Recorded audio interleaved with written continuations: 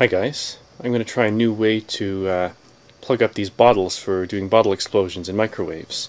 Previously I've just either superglued a metal piece in or blobbed a bunch of silicone in the top. But neither of those, it's hard to find a metal piece that fits in right, and the silicone just doesn't seem to hold. So this time what I'm going to do is try to fill the top stem of the bottle up with fiberglass resin. So what I'm planning to do is put a small piece of cork down into the bottom at about this level, then fill the top up with resin.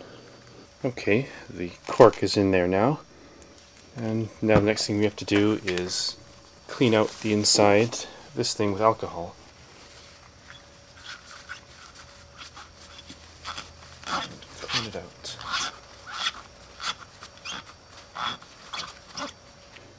Okay, the resin is mixed. Let's pour that in.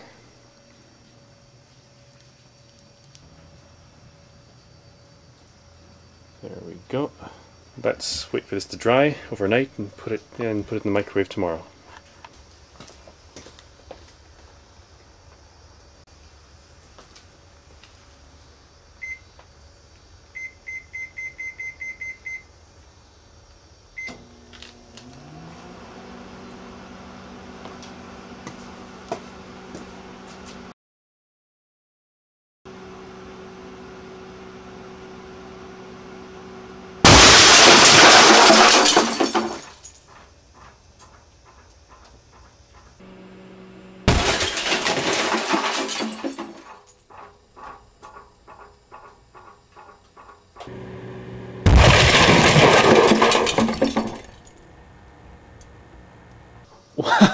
Wow, that was powerful. A lot more powerful than I expected.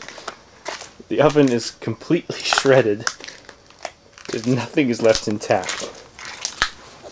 The lid has gone flat. The oven cavity, which was a U shape, is almost a bowl now. Almost a flat, sorry, now. Torn to shreds. The electronics bay is completely destroyed. All the blades have been blown off the fan.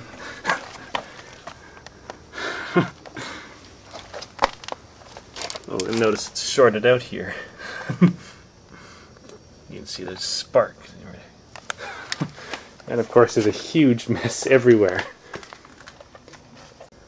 Looking up, I notice a nice little hole in the light fixture there. And also, debris, objects are embedded in the insulation up here. And lots of objects on the garage door too, like this one.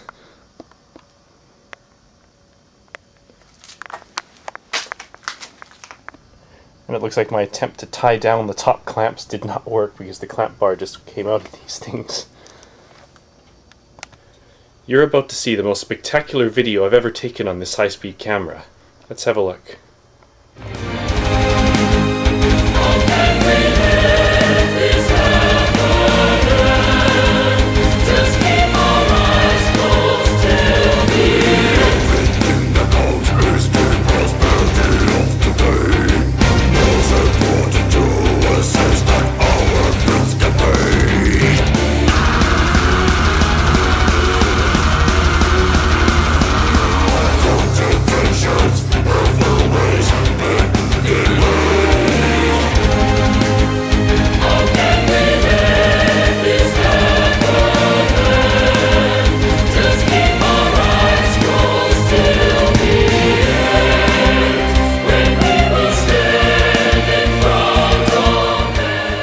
That's been a successful couple of days. Gotten 2 microwaves prepared for recycling, I guess you could call it.